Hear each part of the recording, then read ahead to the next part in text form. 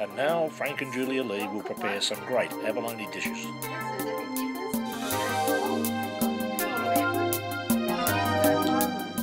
Hello, my name is Frank Lee.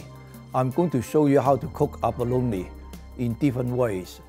Generally, there are two ways to cook abalone: the fast way and the slow way, or you call fast cooking or slow cooking. Before I go on, I'd like to show you how to clean abalone. This abalone, there's a thinner side and a thicker side. It's easier to remove this abalone from the thinner side. So like this.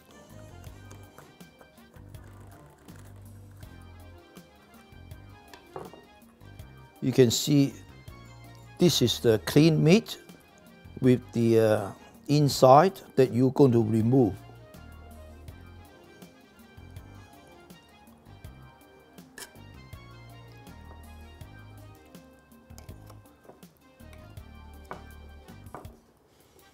A little bit here you remove.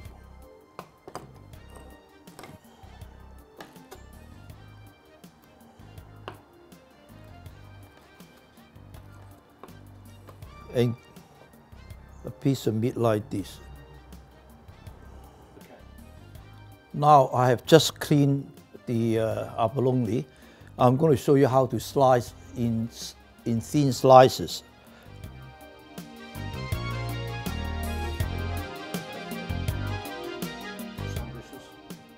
For some dishes, you need to slice it in thin slices, like stir fry or hot pot. And you need to cook these slices very quickly.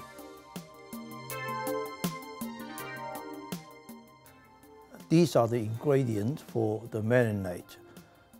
This is soy sauce. This is a Chinese wine,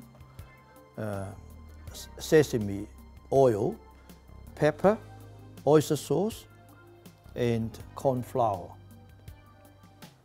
Now I'm going to put some soy sauce, some wine,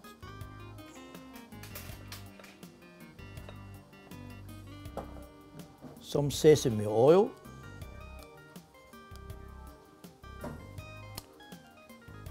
a little bit of oyster sauce,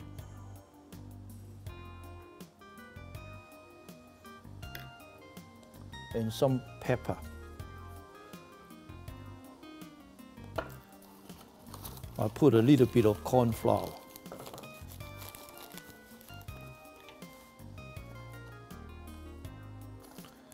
And this will be left for about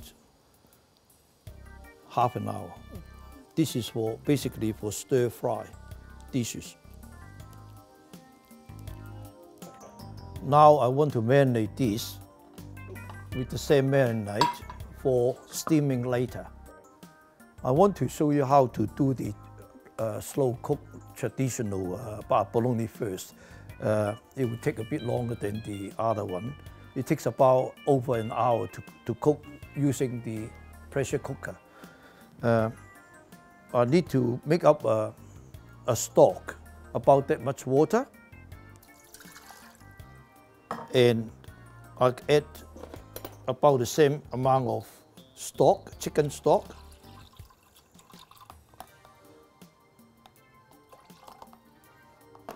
I want to put a bit of pepper, a bit of oyster sauce,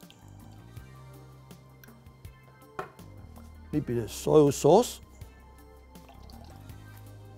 a bit of wine,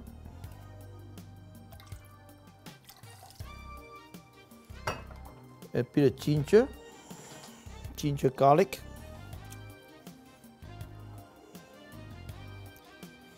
and then I put in 4 abalone. This will take about an hour and a quarter. And normally, if you haven't got a pressure cooker, it will take a lot longer, maybe up to 4 hours. I'll show you how to test whether the abalone is just cooked later.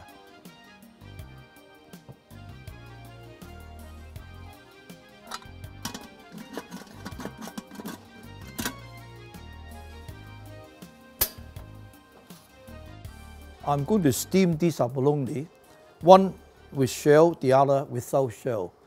I'll put the three together at the same time, but I'll remove this maybe a minute earlier because this will take a lot less a minute less time. And I need to put a bit of ginger, spring onion, garlic,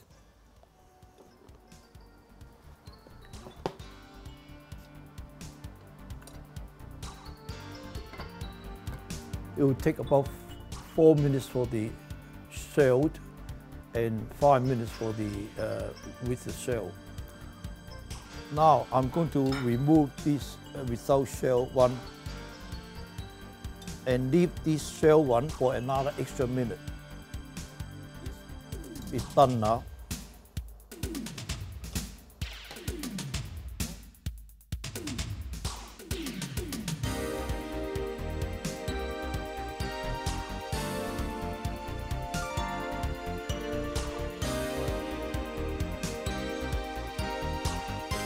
Now I'm going to poach the abalone using a steamboat method. And I've got the chicken stock that I can put into this steamboat. Now I'm going to put a few pieces in at any one time. And it should not take more than 10 seconds.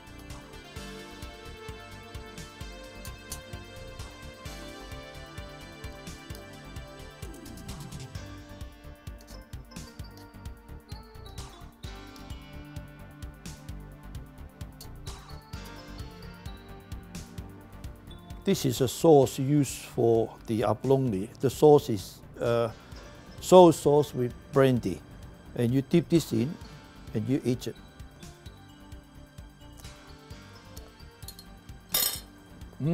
This is good. We can make use of the broth by putting some other things in. And this time I use prawn dumpling. You can make soup with prawn dumpling. Now I'm going to do the abalone in a seafood sauce because you cannot cook the abalone too long. So the one way of doing this is to start off with some sauce and bring this to boiling. Now when the sauce starts boiling, you put the abalone in just for 1 minute and no more, because you don't want to overcook the abalone. It can get very tough.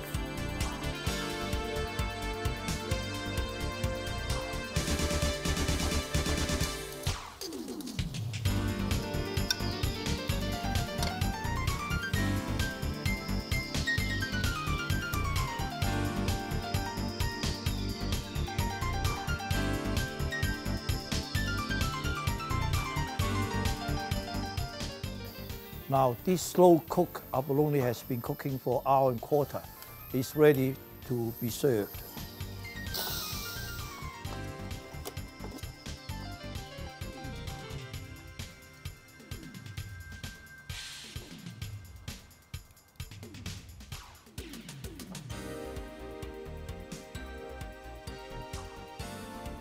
This is a traditional slow cooked abalone. If you haven't got a pressure cooker, you can use a saucepan to cook it, but you might need to take a lot longer. With abalone of this size, you might need to take up to about 4 hours.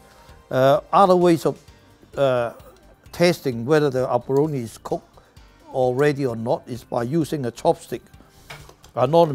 Put it through, and it should get through very easily, and that tells you whether the abalone is cooked already.